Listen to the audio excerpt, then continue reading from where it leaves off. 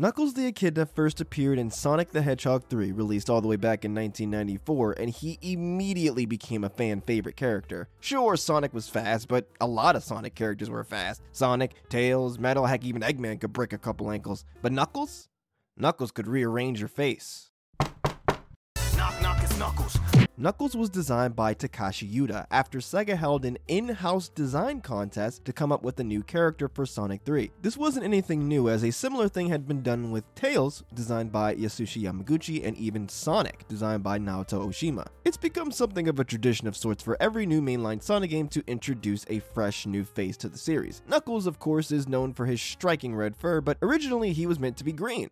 Yeah, not really feeling it. He was meant to be kind of a reptilian, dinosaur-like creature even, so I suppose the green color scheme would make sense in that case. The long pointy tail is a remnant of that early design. The design of Knuckles was chosen after the developers did considerable market research on the tastes of American kids. I guess they just couldn't resist Knuckles' sick dreadlocks. As for the little swoosh on his chest, allegedly there was some sort of deal that Sega had with an undisclosed shoe company.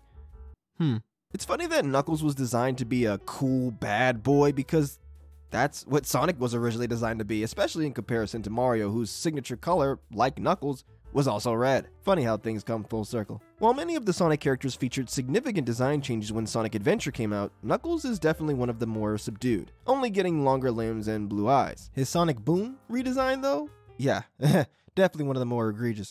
Knuckles has easily one of the best introductions of any fictional character in any form of media ever. In the intro to Sonic 3, Sonic is just minding his business. He's flying to Angel Island as Super Sonic, which is possible thanks to the power of all 7 Chaos Emeralds. Just one Chaos Emerald can manipulate time and space. Sonic had all 7. Just keep that in mind, okay? Now, while Sonic is in Super Sonic form, he is invincible. The only things that can hurt him are bottomless pits and being crushed. Besides that, he's an indestructible speeding bullet of doom. And you know what Knuckles does? Knock, knock, it's Knuckles. Now, I want all you guys to just take a second to appreciate the cold-hearted savagery that is on display right now. Knuckles punches Sonic once and instantly knocks Sonic out of his super state. And Sonic is so stunned, so flabbergasted, that he takes like 10 seconds to even realize what the heck just happened.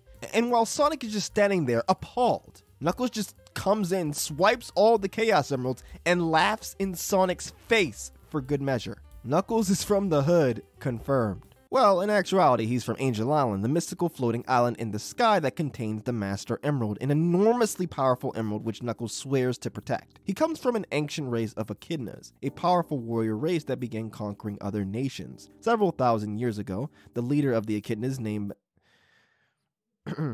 sought to use the power of the emeralds to take over the world, but his arrogance incited the rage of the emerald's protector, Chaos, causing it to wipe out the majority of the Echidna clan. The guy's daughter managed to seal Chaos inside of the emerald along with herself, and the remaining echidnas swore to protect the Master Emerald to avoid something like this from ever happening again. The aftermath of Chaos's rampage led to a period of decline for the echidnas, eventually ending up with Knuckles being the sole surviving member of his race. Much of this backstory comes from Sonic Adventure, which would unfortunately be the last time we really got much of any information regarding Knuckles' clan or his personal backstory. Despite Knuckles being around for so many years, we know very little about his upbringing. Like, he's apparently the last echidna, but what happened to his parents? How did the rest of the echidnas die? I mean, I get they took a pretty fat L after the whole Chaos debacle, but they were survivors. They survived for many, many years, in fact, considering the Chaos incident happened 3,000 years ago. And apparently Knuckles is only 16, so if I use my genius big brain math skills, 3,000 minus 16 equals a really freaking long time. Originally, Knuckles was only 15 though, if we look at his character profile from Sonic Jam. This is really weird because in these profiles, Sonic is listed as 16, however later his age would be changed to 15, meaning Knuckles and Sonic switched ages for some reason. I guess on one hand it makes sense. Knuckles is meant to be, you know, the tougher, cooler one, so making him older, it makes sense. But it also makes him being an idiot slightly less forgivable. This profile gives us a few details on Knuckles' abilities like digging in the ground, climbing walls, and gliding, which he does by trapping air beneath his dreads. Now, listen, a fox being able to fly by contorting his butt cheeks somehow to spin his tails really fast, I can buy that. But an echidna gliding with dreadlock aerodynamics? Sorry, Sega, you're not fooling me. If we look at his weaknesses, though, girls. Sorry, Knuckles, can't relate. I think you're a rad guy, but you lost a couple cool points there, buddy. I'll cut him some slack though. I'll give him something, okay? His social awkwardness most likely comes from him living all alone up there on an island. I guess it must get pretty lonely being by yourself, right? Apparently Knuckles is friends with the animals on Angel Island, but I mean, have you tried having a conversation with the bird? Not as bad as a chicken, but still not very fun. Apparently the animals on Angel Island gave Knuckles a nickname. You want to know what that nickname is? Knuckle. Yeah, with no S, yeah. Yeah, so these animals, they're terrible friends. In a way, Knuckles is a really sad guy. The only way of living he knows is standing around aimlessly protecting some jewel on an isolated island, and for most of his entire life, he didn't even know why he was doing it. Yes, the Master Emerald is powerful and it can do a lot of harm in the wrong hands, but it's not like it's Knuckles' obligation to guard it. He wasn't the one who caused chaos to go crazy all those years ago.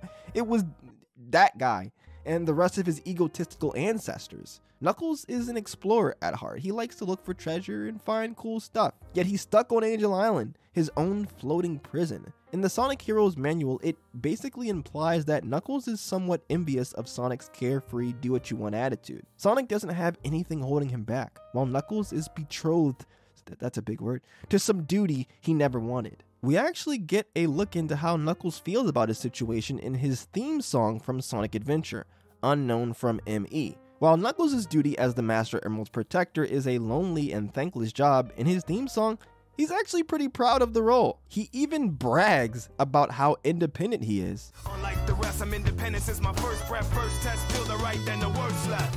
In Sonic Adventure, Knuckles embraces this isolationist mindset. However, things get a little more interesting once we move on to Sonic Adventure 2. In this game, like many of the other characters, Knuckles' SA1 theme song is remixed for SA2. And in the SA2 version, Knuckles is singing a slightly different tune than he was before.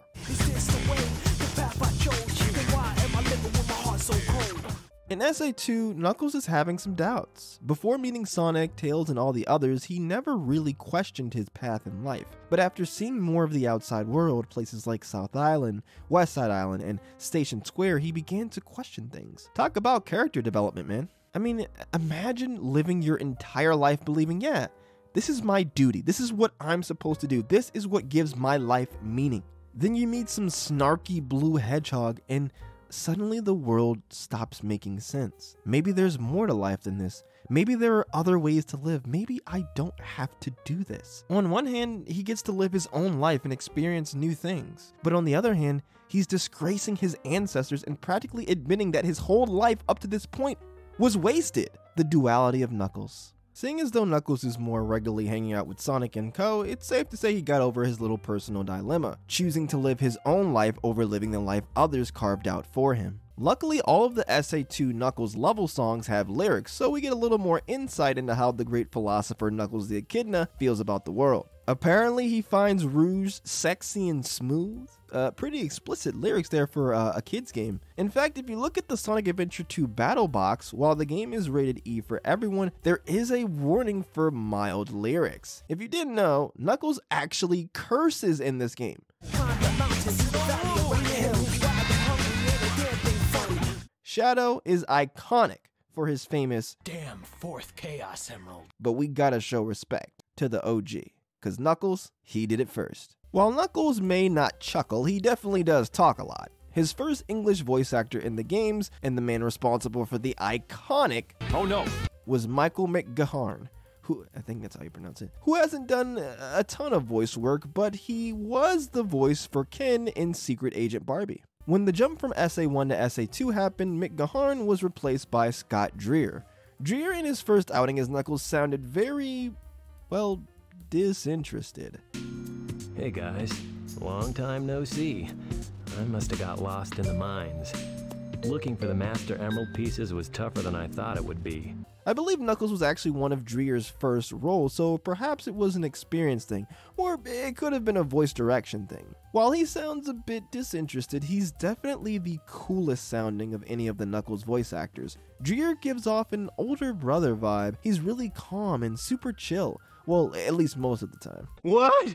A ghost? After Dreer, Knuckles would start to sound more like the cliched big dumb tough guy. Knuckles was never the sharpest tool in the shed, but I figured it was more because of his naivete and how genuine he is as opposed to just being a pea-brain Neanderthal. The next VA to take up the mantle of Knuckles would be Dan Green, who has done a ton of voice work, his most memorable role probably being the voice of Yugi in Yu-Gi-Oh! The control surface glow is balanced by the inverse kinetics of the... Stop!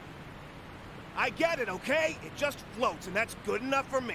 I grew up with this voice the most, so Dan Green is always going to be Knuckles to me. Following Dan Green in 2010, Travis Willingham became the new VA for Knuckles. Willingham is an absolute beast who's done everything from Roy Mustang in Fullmetal Alchemist, Guile in Street Fighter, Jugo in Naruto, Cell in Dragon Ball Z, but I'm sure a ton of you probably know him for his appearances as a member of the Dungeons & Dragons web show, Critical Role. While Willingham isn't my favorite Knuckles VA, he's certainly a solid one. Thanks for the help. Not that I needed it, but it's good to have my sanctuary back. Willingham would voice Knuckles for a long time, longer than any other VA when he finally was replaced in 2019 by Dave Mitchell, a super prolific voice actor who continues to voice him to this day. It's still really early and we haven't had many games to even hear how Mitchell sounds as Knuckles, so I can't fully give my thoughts, but so far he's been alright. Every day I find something new and fascinating here. For example, here's a special new rock I just found. Look what it can do. Well, I guess I should mention 3 other guys who technically did voice Knuckles in the games. Rapper Hunted P, who did the rap vocals for Knuckles in Sonic Adventure 2, Marlon Saunders, the vocalist for both versions of Unknown for Me, and he's also done work on other Sonic Team games, those being Burning Rangers, where he sung the ending song, and Christmas Nights Into Dreams, where he also sung the ending song. Finally, there's Dread Fox, the rapper for the SA1 version of Unknown for Me, the guy who gave us the signature line, You can call me Knuckles. Unlike Sonic, I don't chuckle. I'd rather flex my muscles. Dread Fox was actually the voice actor for Parappa the Rapper. It's crazy how many connections there are across multiple different game franchises. I should definitely talk about that series one day.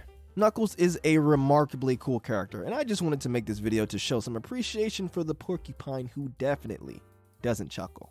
I hope you guys enjoyed the video, and if you did, there's a whole playlist of videos just like this one on the left side of the screen. If you want to be notified when I post a new video, then click on the subscribe button and the notification bell. If you'd be so kind, click the like button too before you go, as it really helps the channel grow. Thanks guys, stay knuckled up, and have a good one.